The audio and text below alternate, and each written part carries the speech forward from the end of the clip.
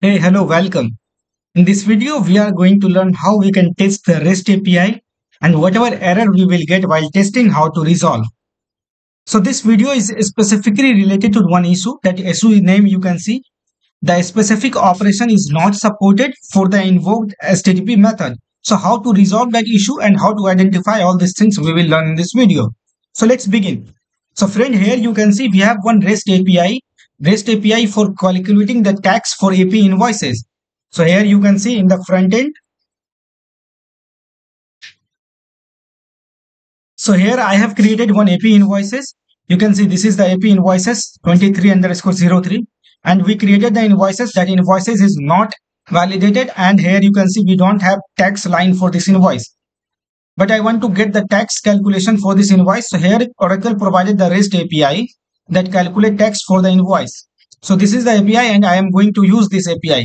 So the same API we used here, you can see the calculate text and we are pass tax and we are passing the invoice number. For which invoice number we have to calculate the tax. So we pass our invoice number, and when we try to hit and submit by providing the credentials, we are getting one error. What kind of error we are getting? We are getting the error that the specified operation is not supported for the invoked HTTP method. Please check the URL and the HTTP headers. So here you can see, if you will check the URL is the same URL as mentioned in the here. So you can see this is our URI and this is the host of our Fusion application. So you can see this is the Fusion application host, both are same. So our URL is perfectly fine. Now it's time to check the headers. When we will move to the header part, in header also we can see we have already provided all the things, context type, length and all these things. But again we are getting that error. So let's just check that how we can identify. So if you will move to the API side, and if you will see the API details and the description, you can see they provided the supported media type as application / vnd.oracle adf action plus JSON. And what media type we are passing? We are passing media type in the context type as application / JSON. So this is the problem here.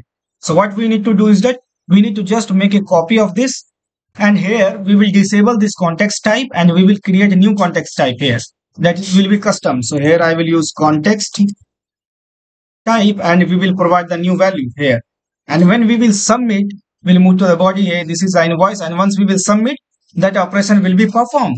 And here you can see the API execution completed successfully with 200 OK, and you can see the message. Result: the current action calculate text has been completed successfully. And if I move to the Fusion side, and if I will search the invoice again, and here if I will open the again invoice, and here you can see the summary line. Now tax is calculated. So friend, this is the way we can resolve the error while testing the REST API if we got any error. Thank you so much for watching. If you have any other queries, you can make a comment on that. And yes, of course, don't forget to subscribe our YouTube channel. Thank you so much again.